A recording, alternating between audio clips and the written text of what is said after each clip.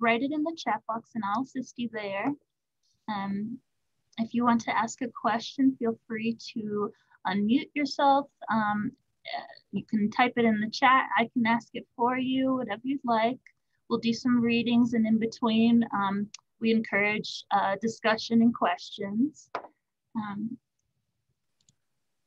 I'll just start with an introduction. Nancy is widely published. She is a professor at University of Delaware. She has taught theater, drama, playwriting, creative writing, and multidisciplinary studies with an emphasis on world literature. She has published 7 previous works of nonfiction and 5 novels. Her new memoir, Breaking the Silence, explores the power of stories in healing from trauma and abuse. Her career has emphasized the use of her own experience in being silenced to encourage students to find their voices and to express their thoughts, feelings, and experiences with authenticity as a way to add meaning to their lives.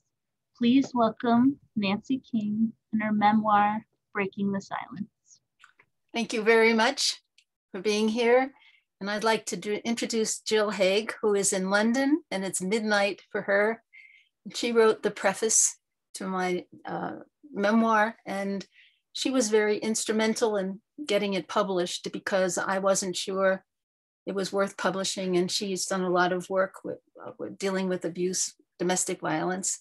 And she's also written a new book about domestic violence, the history of it. And we've come further than you think. So I'd like to give Jill just a minute or two to welcome her and thank her for her participations so she doesn't fall asleep on us.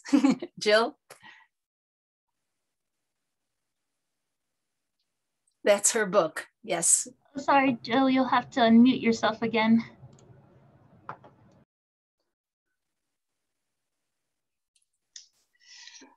Thank you, Nancy. I'm just saying this is my new book, which is just out, History and Memories of the Domestic Violence Movement. We've come further than you think. So I'm just talking to you from the UK, where it's past midnight, and with my funny UK accent. And it's lovely to see wonderful Santa Fe. Oh, I wish I could be there. I just wanted to say I was honored beyond words, really, to be able to write the foreword for Nancy's unique and moving memoir. With the stories, I think we're going to hear some of them, the stories about Nancy's recovery from extreme physical and sexual childhood abuse, which was a long journey, a journey of 80 years, yeah? Yep. I wanted just to say the memoir highlights, I think, resistance, resilience, and finally recovery. And the thrilling thing about the memoir, I think, is it's not linear, but it unfolds through these beautiful vignettes which talk about the abuse, but are also then redemptive. So it's a redemptive journey of recovery that can inspire us and can inspire other survivors and victims of abuse. So I just wanted to say at the beginning, thank you, Nancy, for your wonderful work. Just thank you so much. Well, and my thanks to you for encouraging me to keep going.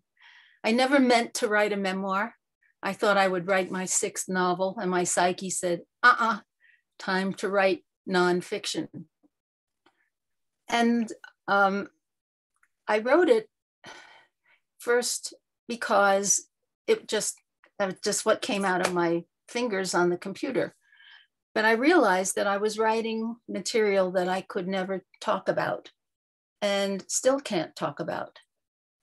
And it's interesting that when somebody asked me to read one of the very early chapters, which are quite short, I started to, and then it was like I was back in that pantry with my uncle with all the horror. And it was like I couldn't stabilize myself.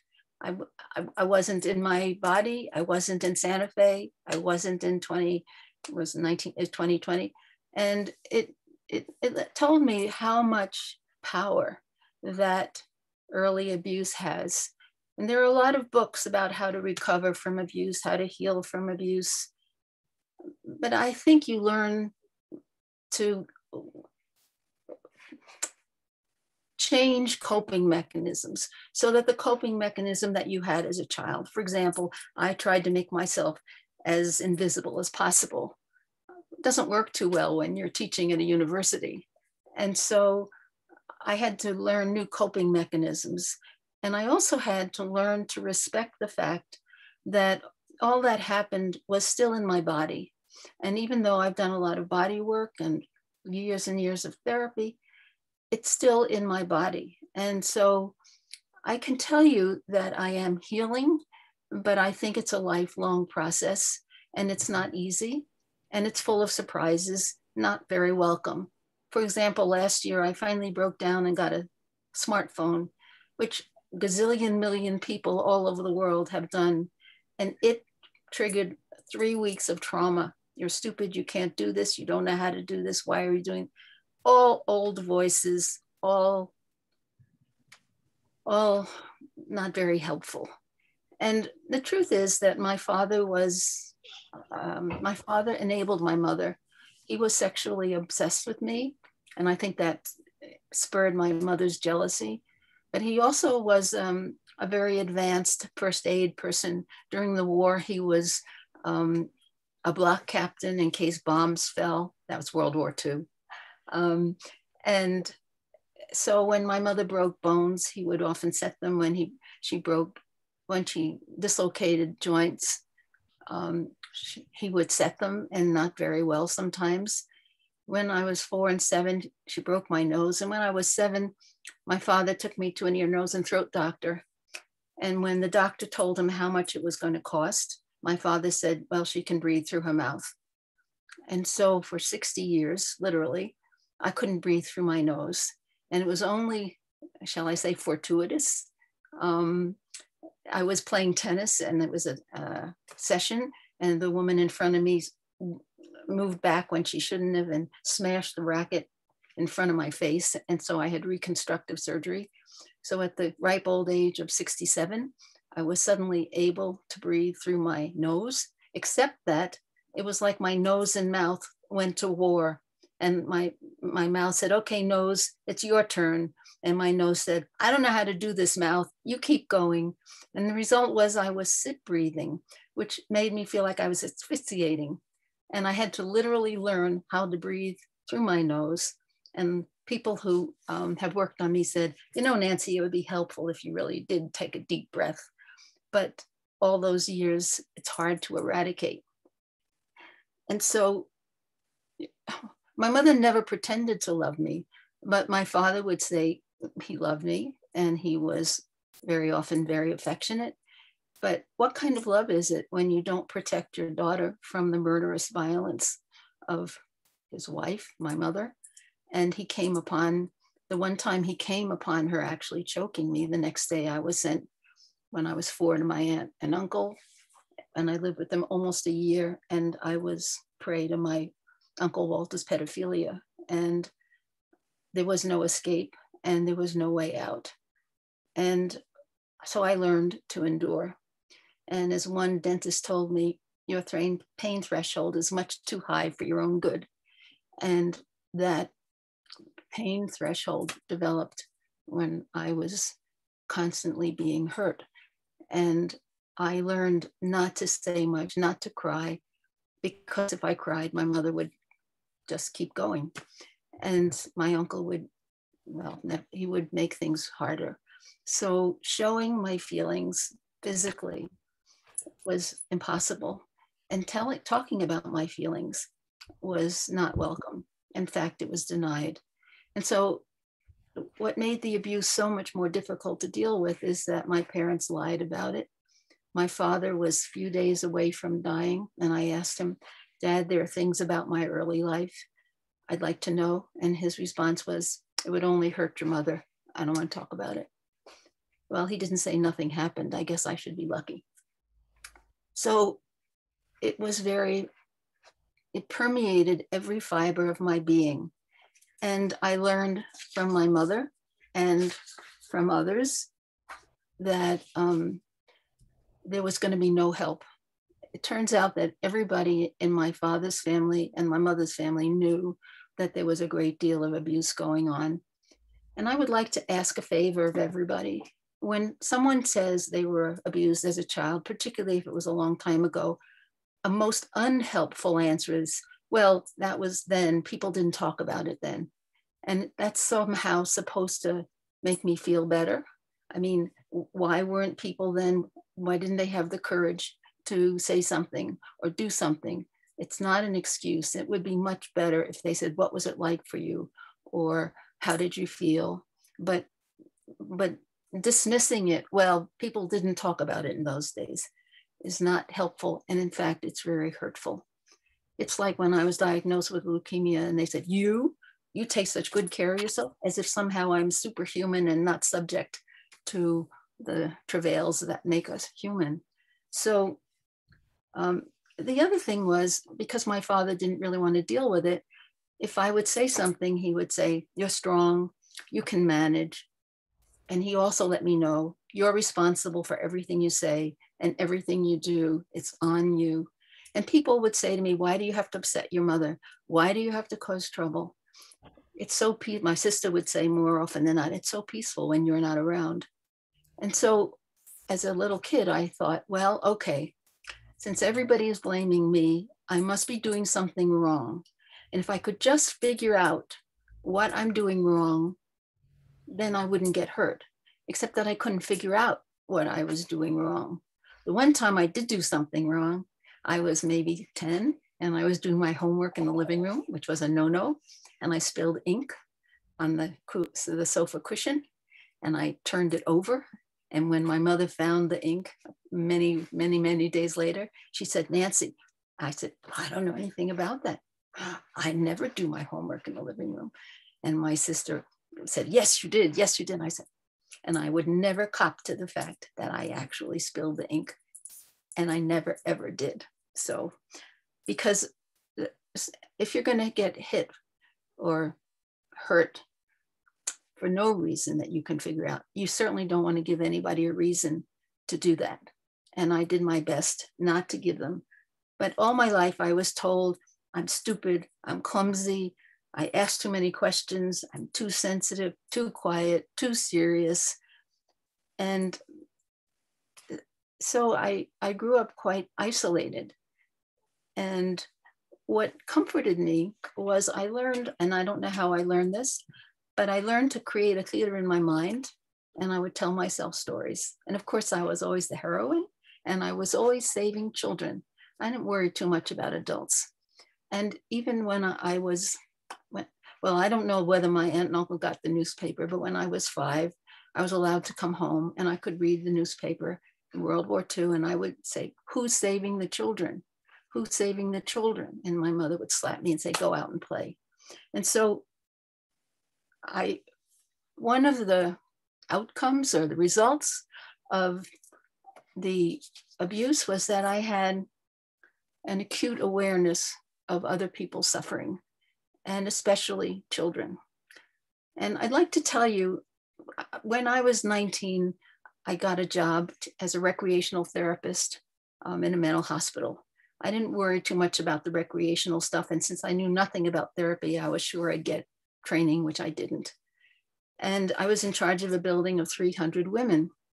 And I was learning to manage pretty well. And then I sometimes got into trouble. And there was a young man.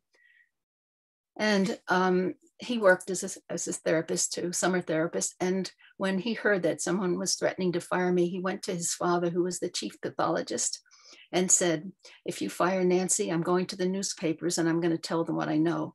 I have no idea what he knew, but it must have been pretty awful because I never got fired. But one day I went to pick up my patients and I was told to go to the office of the chief psychiatrist. And it's a wonder I made my feet walk to that building. And I thought, are they going to put me in the hospital as a patient? And I mean, I was just terrified. I had no idea what was going on. So I found the chief psychiatrist's office. And by this time I was shaking with worry and fear and clutching my keys, ready to say, you can't put me in there. I have my keys. I'm not a patient. Anyway, he said to me, Miss Rubin, I hear you're a very good storyteller. And I said, well, you could tell I was very articulate. And he said, well, we have some children here. We're planning a unit of 400 children. And right now we have some children and the attendants are having difficulty working with them. And we thought perhaps you could tell them stories.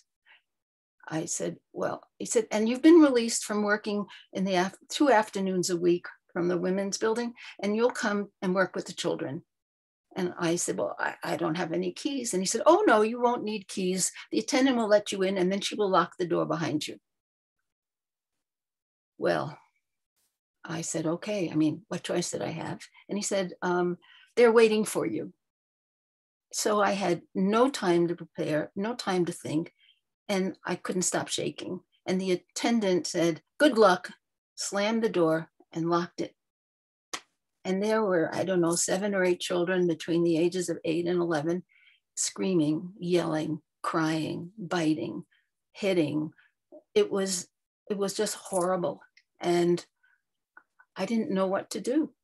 So I sat down on the floor and I just waited.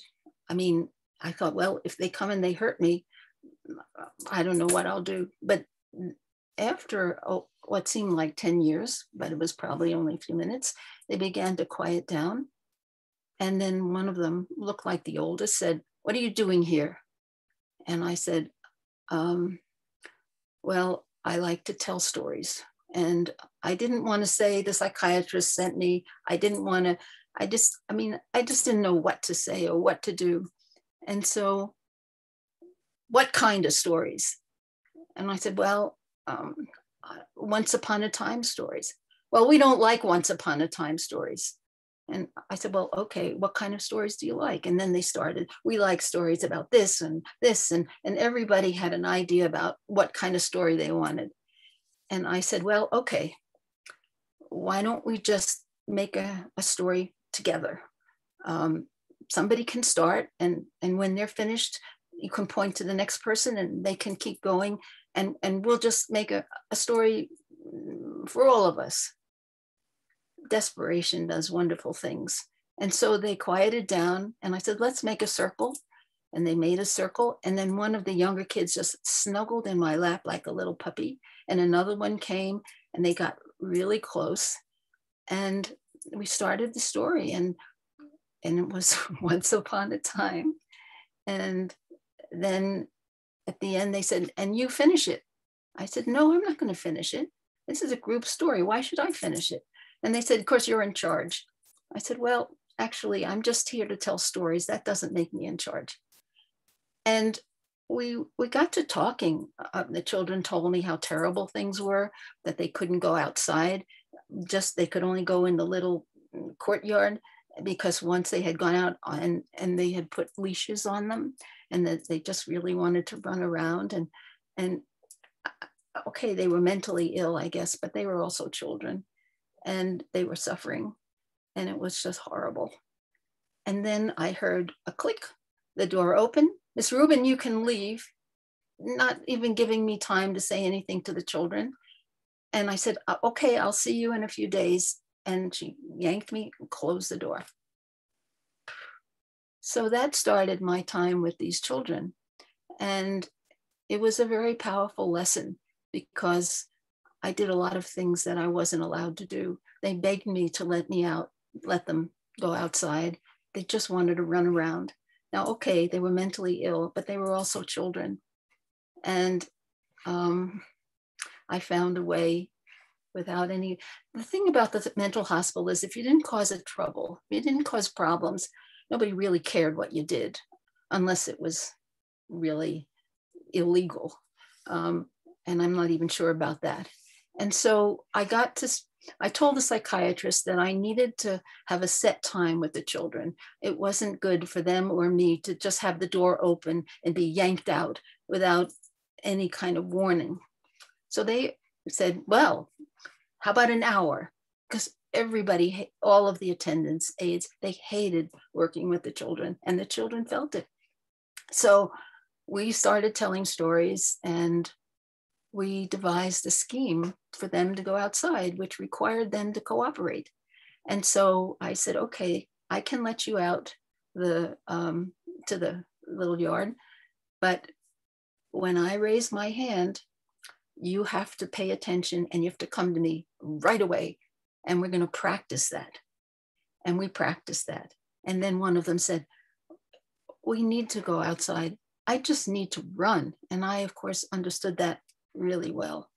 And so I managed to open the patio door with one of the keys I had. I didn't know I could do that. And without telling him anyone, I let the kids out, and I had warned them ahead of time. If you don't come back, then you'll never see me again. It's up to you. And I say, even though they were mentally ill children and God knows what problems they had, they understood loyalty, and they understood that I was trying to help them. And so I opened the door, and they ran, and they ran, and they ran, and they ran, and they ran. And then I raised my hand, and very quickly it just came back. And they said, we aren't finished running. And I said, I know, but that was a practice. Go and run some more. And they ran, and they ran, and they ran. And then I raised my hand again. I said, we have to go inside right now. And they ran in. I locked the door, got in the room, sat in a circle, and the attendant opened the door and said, goodbye.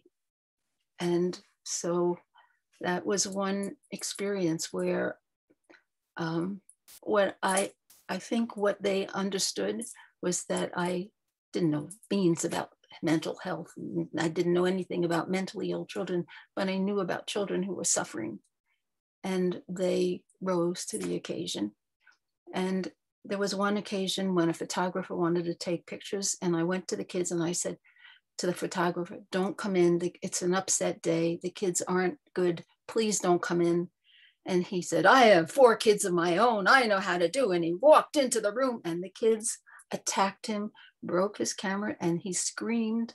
And of course, you know who suffered. And I was crying, and I said, I told you it wasn't a good day. He's good day, bad day. They're not, they're just animals. And the kids were crying, and it was just awful. And I said to the attendant, please give me a few minutes. She said, they're going to attack you. And I said, okay, they'll attack me. Could I just have a few minutes? And I closed the door, and they just piled on top of me, just crying, weeping. And they couldn't understand why they had done what they did. But it was just a reminder that, at least in my opinion, no matter how mentally ill some people are, there's a healthy part of them, and there's a part that responds to caring and loving, and they certainly did. And so that was a very powerful experience when I was, well, at the end of June, I turned 20, so I was no longer a teenager. I felt like, well, that was an improvement. So I'd like to pause here for a minute if anybody has any questions.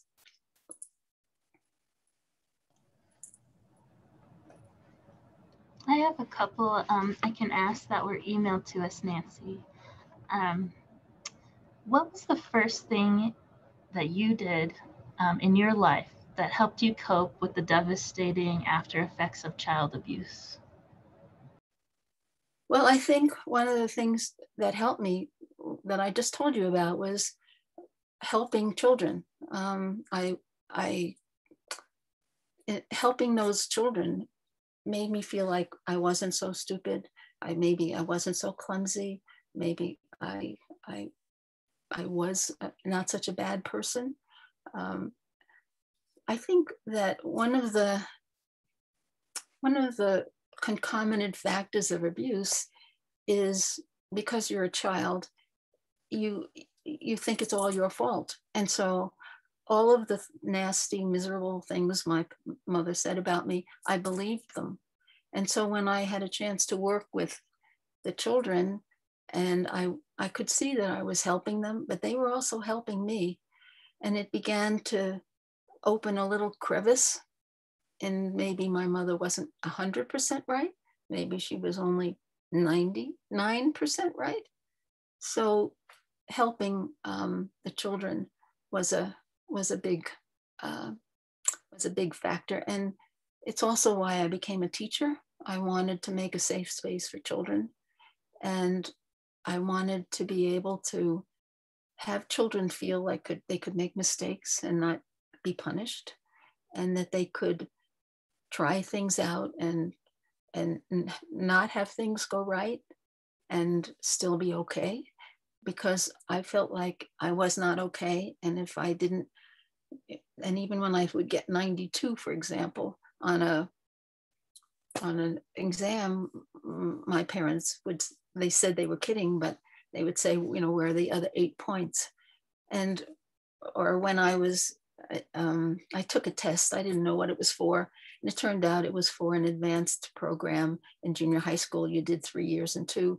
And I was there when my mother opened the letter and inviting me into the program. And my mother said to me, they must have made a mistake. You're not that smart. And so it's very hard to excavate those negatives about yourself, because nobody intervened, nobody interfered. After my mother and father, my father died in 79 and my mother died in 85. And after they died, some of my father's relatives talked a little bit about my mother and father. Well, my father walked on water for them, so it was only my mother, but my mother's family also talked a little bit. And when one of my mother's sisters was 97, she told me that they all knew that my mother had been in a mental hospital. They all knew that my mother had mental issues, that nobody ever said anything to me. Nobody helped me. And she said, we made fun of you because you were so serious.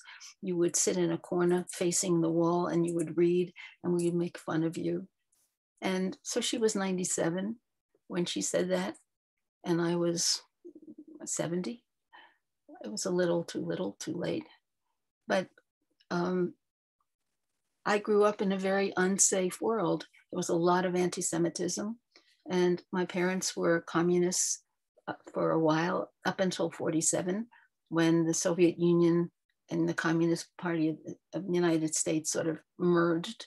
And my parents were only interested in making the world better for people, Social Security, free lunch for children.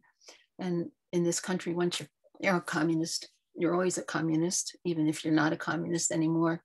And because of the anti-communism, I was always afraid if I said something, my parents would be taken away. And then where would I go? My experience away from home was so terrible. It's like, well, at least I know how to deal more or less, mostly less, with my parents. But it made me very aware. One of the things that children hated about me was that if they said, let's ring the doorbell and run away. And I said, well, what if somebody slips and falls on the way to opening the door? Children do not like that at all. And so I was not particularly wanted, except I lived on a block. I don't know how this happened, but all the Jewish kids in my elementary school lived on my block, all 7 or 8 of us.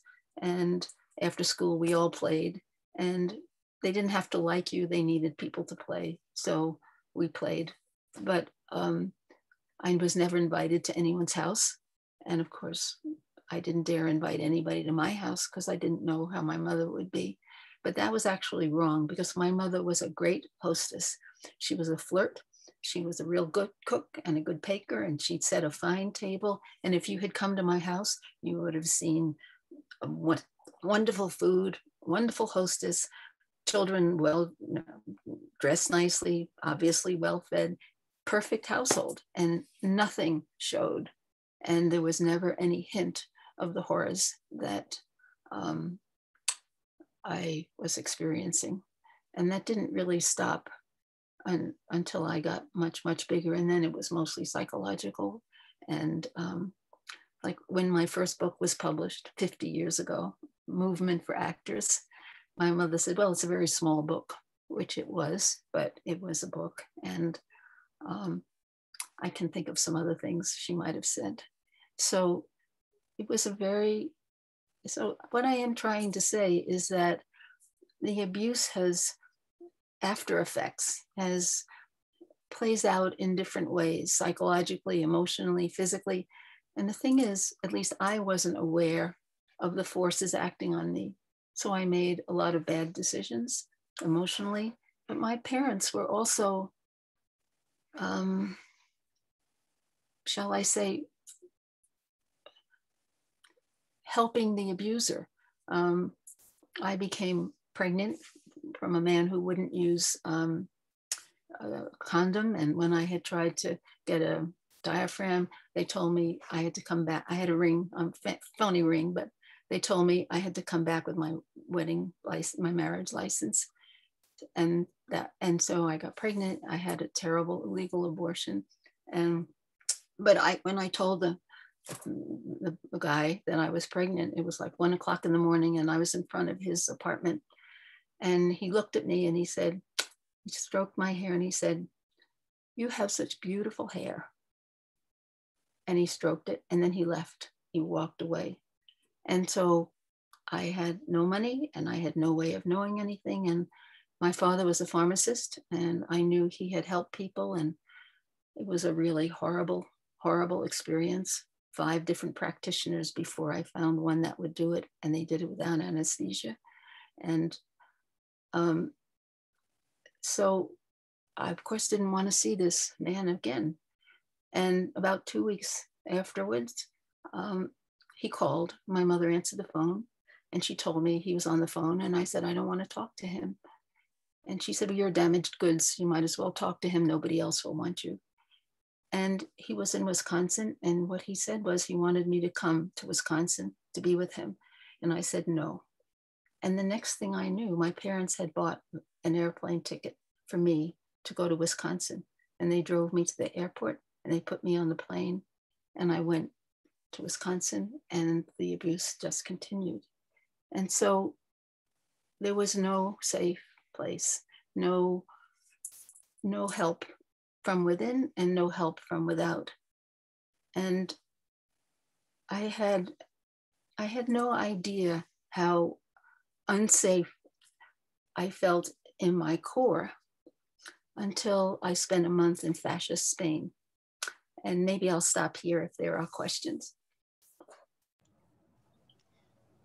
Elaine asks, can you talk about the old voices that arise and how you throughout your life have learned to deal with them? Well, the short answer is not very well, but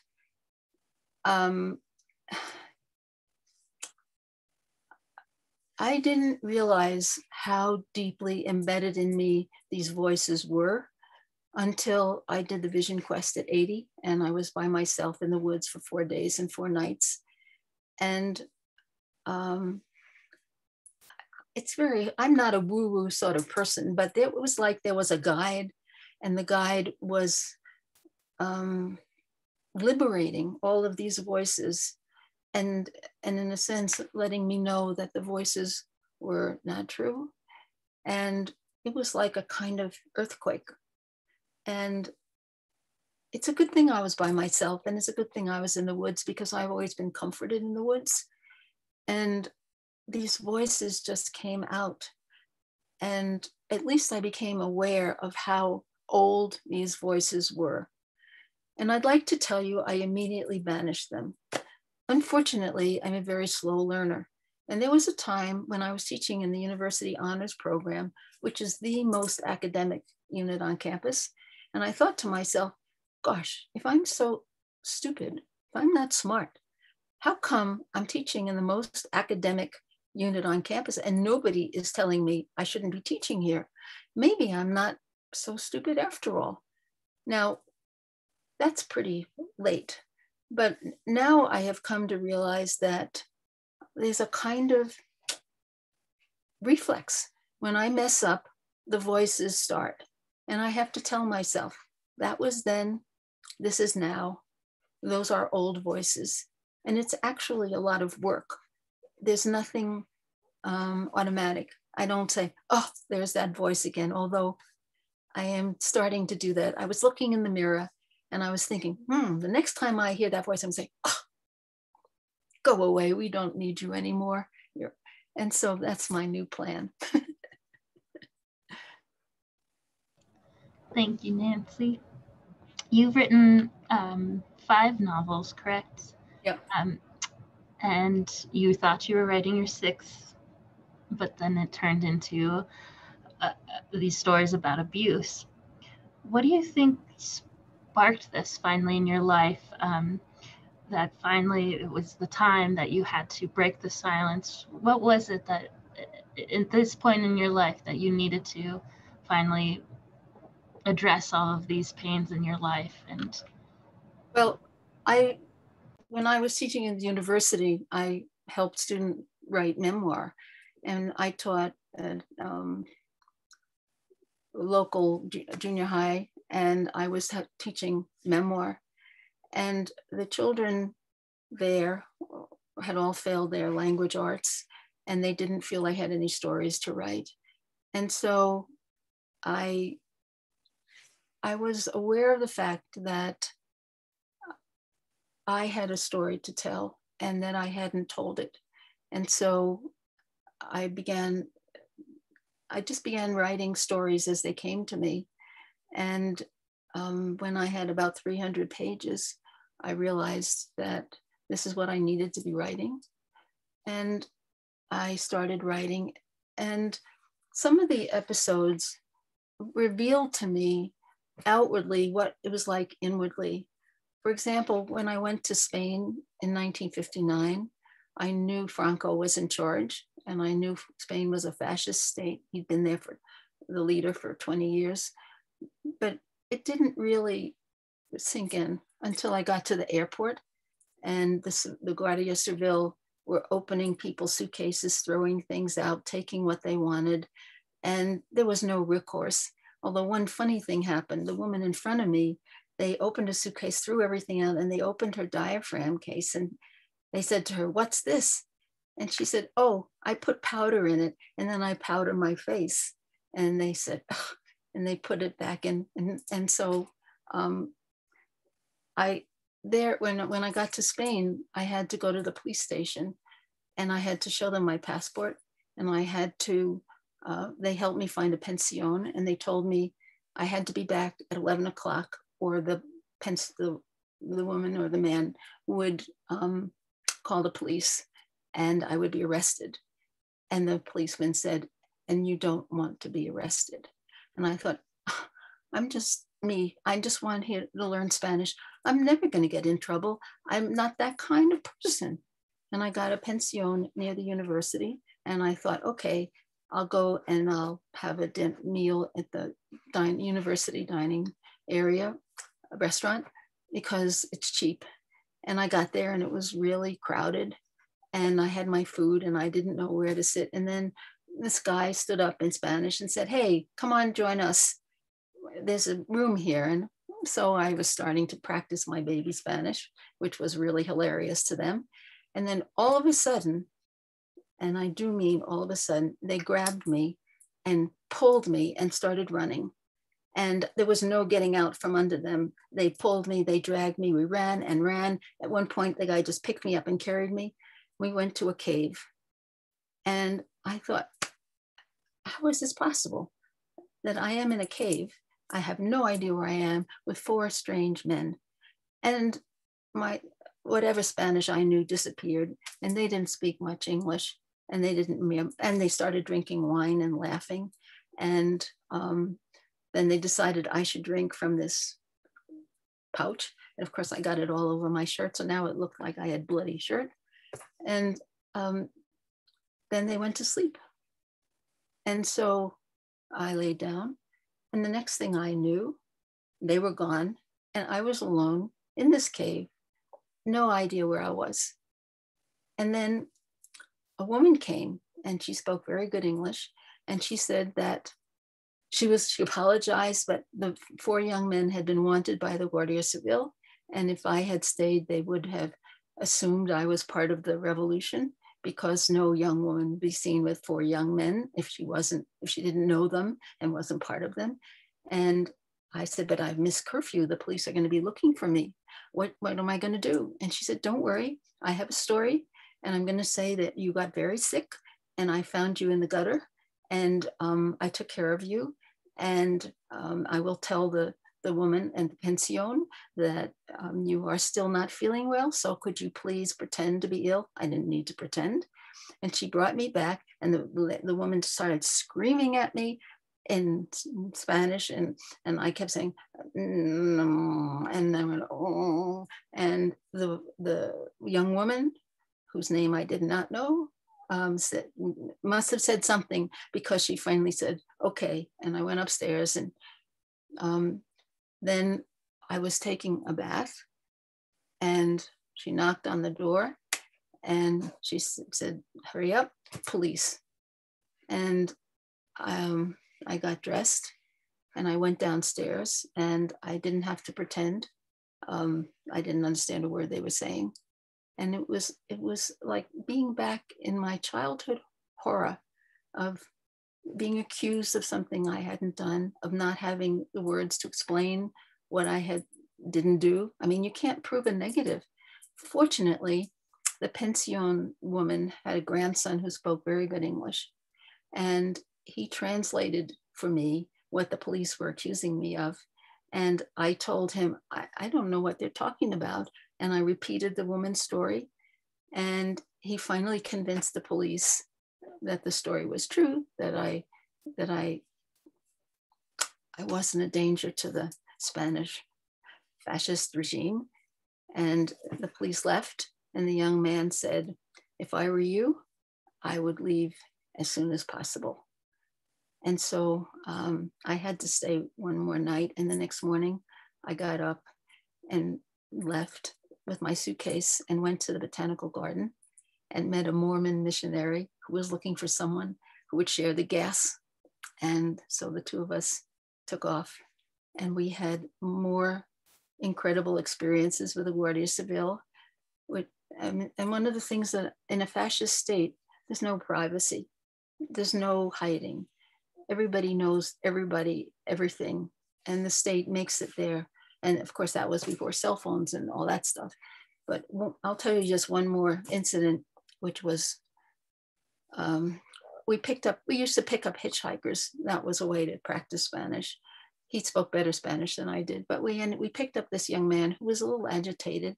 And it turned out he lived very close to where we were going, so we offered to take him home. And as we approached his home, this woman came running out, yelling, very upset, and Guardia Civil. And I recognized the word ayuda, meaning help. And I said, okay. And the man I'll call him Randy, he said, I'm not staying. I'll drive the car and I'll wait for you. And he took off. And the woman grabbed me inside, and she had her son lift all these mattresses and put her son under the mattresses. She took off my clothes and gave me a kind of a burlap dress, and she smeared manure all over it and stuffed pillows in. And she just put me on top of these mattresses and said, when the Guardia burst in, and they're looking for, it turned out to be her son, and they're overturning everything, and they're knocking her to the ground. And meanwhile, I'm going, because I was terrified. And they came to me, and of course I smelled like pig shit, which is what it was. And they would, they knocked her around even more because she was living in a sty. And then they left in disgust. And she went like this, and I didn't move. I don't know if I could have. And finally, she decided it was okay. She pulled me off. She lifted the mattresses. She had some food prepared for her son, and he took off, and she helped me wash as best I could. And then she decided to give me a present. I said, I don't need a present. Well, the present was a raw egg, and she broke the egg and she put it in a bowl, and I was obviously meant to eat it. Well, that was even harder than dealing with a Guardia Civil, but I actually ate it. And then she helped wash me, and I got dressed in my clothes, and I didn't even know where this man was. And he had my suitcase and my passport and my money and everything else. And I just started walking down the road, and I walked for quite a long time until finally I heard a little beep, and he had hidden the car in the bushes, and he had smelled me. He said, "You stink." And so even though it was we would spend one night in the car and one night in a hotel, we went to the hotel that night so I could take a shower. And when we got to Madrid, I was offered a job teaching, and I realized if I could get in, and there were many other incidents, if I could get into this much trouble, not intending to get into any trouble, goodness knows what would happen if I actually lived there. So I turned that job down. But it was the reason I'm sharing this experience is that it was like the outside was a representation of the inside that I had always lived with. And I had the same feeling of, how is this happening to me? I'm not doing anything. I mean, in the restaurant, I just wanted to eat my food. And in the second incident, we're just helping a hitchhiker. I mean, it wasn't like I was trying to do anything. I wasn't that brave. And it was just such a outside inside experience that it realized that my home was like a fascist state, even though ironically my parents were interested in the arts and they were interested in social justice, and just didn't come to me. So that was an experience of outside inside. Is there anybody who wants to ask any questions about that? Feel free to unmute yourself if you have any questions. Well, you might ask what comforted me as a child. And as a very young child, I developed this capacity to tell myself stories, and I could see them and hear them and feel them and smell them. And I also took comfort from old stories. And people have asked me how I sometimes say stories saved my life, or stories kept me going in a difficult time. And I'd like to give you an example of a story that played a really important part in my ability to deal with the leukemia I was dealt with, which was very rare. And it was just, people didn't really know much about it. And everything the doctors said at the time turned out to be wrong. And I would go to the waiting room, and I would wait for the tests. I would wait for the results. I would wait for the exams. I would wait for the medicine. And there's a story. And in this story, the characters ask, is this all the world there is? And then there's another question where a strange creature comes and they ask, is this all the world there is? And these questions resonated. And so I would sit in the waiting room and I would tell myself this story. So I hope it's okay with you if I tell you this story. It starts like this.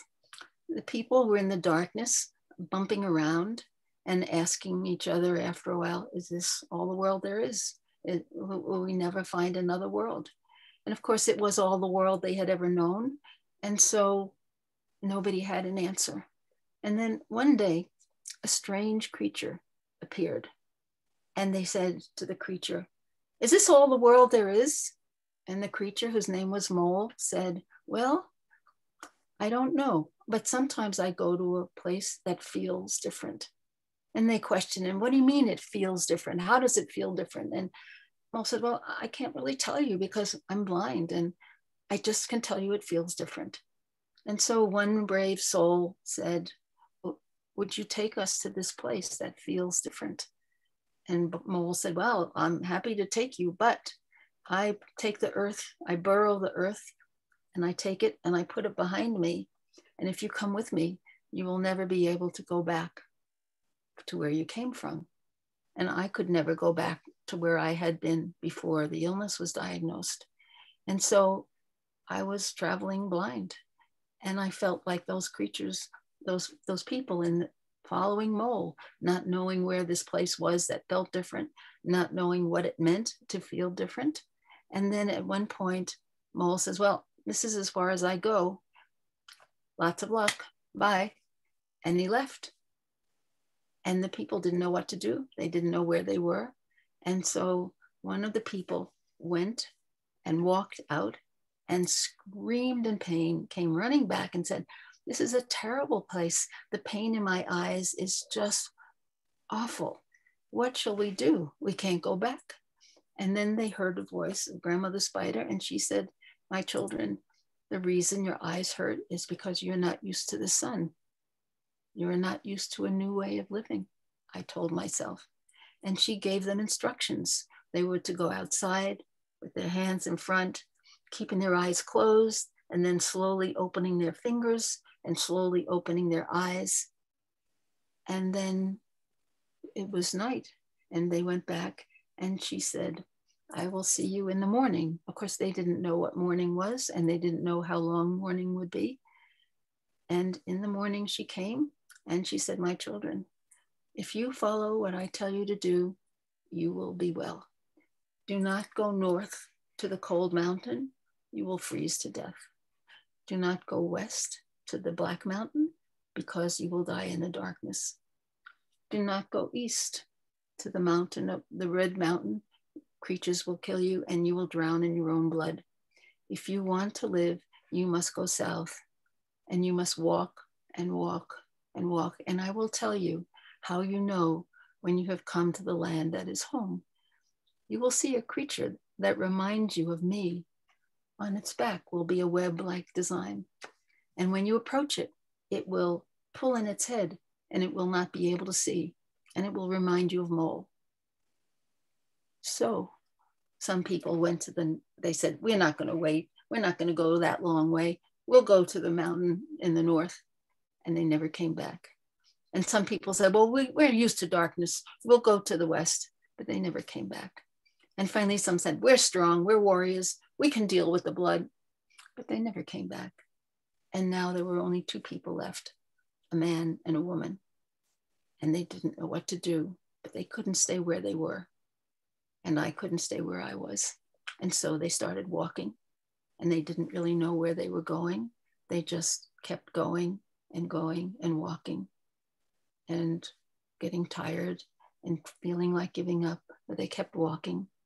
And then finally, one day, the woman saw a strange creature, and the man said, watch out, it might eat you. And the woman went over and she said, look, it reminds me of Grandmother Spider. And the man came over and he saw it pull its head in. Of course, it was a turtle, but they didn't know that. And he said, it reminds me of Mole. And they had come to the land that was home. And ironically, some years later, I'm trying to think of, I started telling myself that story in 85. And in 2000, without looking, I bought a home in Santa Fe. And that's exactly the area where this story comes from. The White Mountain is Taos. The Black Mountain is the Jemez. The Red Mountains is the Sangres. And the place that is home is the Sandias. So without knowing it, I had actually told myself the story that would prove to be the land that became my home. And I've lived here for 20 years. So I think that story, it responded to all of the questions and the uncertainties. And it was very comforting. And I would just tell it to myself and imagine myself in that situation. And that's how I managed the waiting room. I have a question. Yes. As I read your book, I was struck by many things, but I love the story of Paul Robeson and his strength and ability to put your mother in her place. So that was the first. I'd love for you to talk a bit about that. And then also the creativity that you used to enrich children's lives that you worked with, you as an educator, even and not just children, but also in your college experiences. So if you could address those two things, I would appreciate it. Well, the incident with Paul Robeson is he was giving a house concert and my parents were invited and my sister was a little baby. And so I was supposed to babysit my sister. And I was in the bedroom with my sister and I heard this voice. Well, the baby started crying and I heard a voice say, "Don't worry, ma'am. I'll just sit with the baby for a few minutes." And I heard this very deep voice singing to this baby, and the baby stopped crying. And I wanted to be near that voice. And I pushed my blankets around my sister and I went and I felt really, I didn't know the word, but I felt really jealous. I wanted to be that baby. I wanted that man to sing to me. And I don't know if you've seen pictures of Paul Robeson, but he was like 6'4", a football player. And he had a very big chest. And he must have felt that I was watching. And he invited me in. And I sat on his lap and he had the baby in one hand and me around. And then my mother came up the stairs to check on my sister, saw me in Paul Robeson's arms and started yelling about how my sister was going to fall out of bed and so forth. And he interrupted her and he said, "Ma'am, your daughter's just fine and the baby's just fine. Why don't you just go downstairs and I'll finish up here and then I'll come downstairs. Just go on downstairs." And much to my shock and amazement, my mother went down those stairs. She didn't hit me. She didn't come after me. Well, I think she was secretly in love with Paul Robeson, as I was. But it was the only time I can remember in my childhood where I felt safe. And that had a big impact about what it takes for a child to feel safe. I mean, you don't have to be in the arms of a 6'4" handsome Black man. There are other ways. And one of the ways I discovered early on from my time working with the children in the hospital is that paying attention to the children, listening to them, and not imposing my will on them, but offering suggestions. I also started working with paints and finger paints and clay as part of the stories and having them respond. And I discovered that the children were hungry for an adult to respect them, to pay attention, to honor their differences. And I didn't know the word ambiguity at the time. And I was a kind of right, left, up, down, black, white person. Things were right or wrong. I mean, I was like that. But somehow when I worked with the children, I could feel myself softening, and that rigid code where it's how I survived, but I wasn't very flexible emotionally, to say the least. But when I was with the children, especially the young children, I did a lot of work with 2, 3, and 4-year-olds and kindergartners and first graders. And I could go into a room where there was just complete chaos. I mean, children practically hanging from the ceilings. And I would sit down on the floor and I would just say, and I would just keep mouthing those words, not saying a word. And finally, one kid would come up and invariably say, "Miss, could you just speak a little louder?" And so then I would start to whisper. And pretty soon I would have all the kids in a bunch or in a group, in a circle. And then I would ask them, "So does it feel better to be where we are now? Or did it feel better before I came in?" And they would say, "No, it feels better now." And I would say, "Why?" And they say, "Because it feels safe." And so that seemed to be the most important thing that I took from my childhood into my teaching, and even with university students. In order for people to feel safe, they have to feel that who they are is okay. And I could do that for other people, but for the longest time, I couldn't do it for myself. And I feel very fortunate because I now have a good life, but I still have lots of darkness, and it'll come upon me with no warning. And I recognize that this is still part of that old damage, only it doesn't hook me the way it used to hook me. And for that, I'm really grateful. I've got to go. Thank you. Does anybody have any more questions? I have maybe one more before we wrap up here. How did you manage during the pandemic, Nancy? I told myself a lot of stories, and I did a lot of hiking by myself. And I developed something that I had never really done before. I call it my telenovela, but it was a long running story with characters that kept changing. It was a little bit like a soap opera, except that it was alive in my head.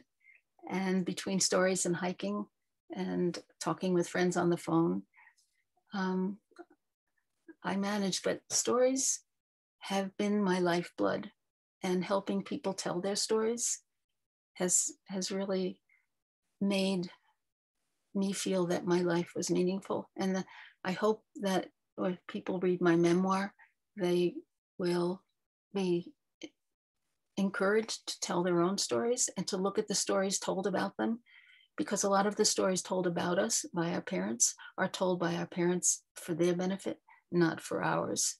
And that the stories that are our stories have to be recovered and maybe discovered anew.